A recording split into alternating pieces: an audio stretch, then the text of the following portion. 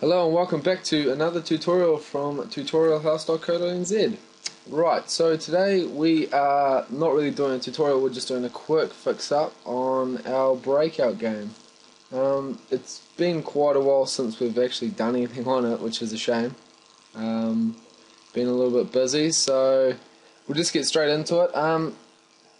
As you can see on your screen, we're in the paddle.cs class, which is in our Breakout project. All we want to do today is just change the pedal image so that it's in our resources and so we're not calling it from a file like we have here, C drive pedal.png.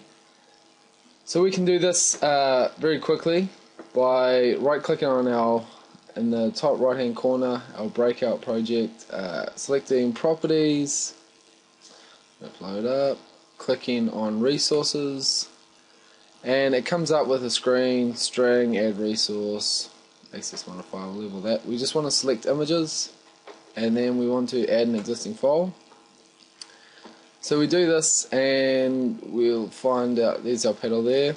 This is all in the source code, so shouldn't be too hard to find. So we'll click on our pedal, we'll open it, and voila, pops in. Right, so what else do we have to do now? Well, if we just save that, all we have to do now is come down to our pedal image when we're assigning it a value, and we're just going to select our project Breakout dot properties dot resources dot pedal, and that's all we have to do. So if we run that, and there it is again. So pretty simple.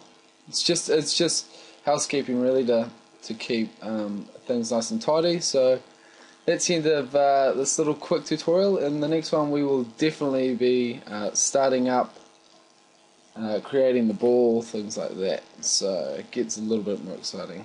Thank you, and I hope you enjoyed it.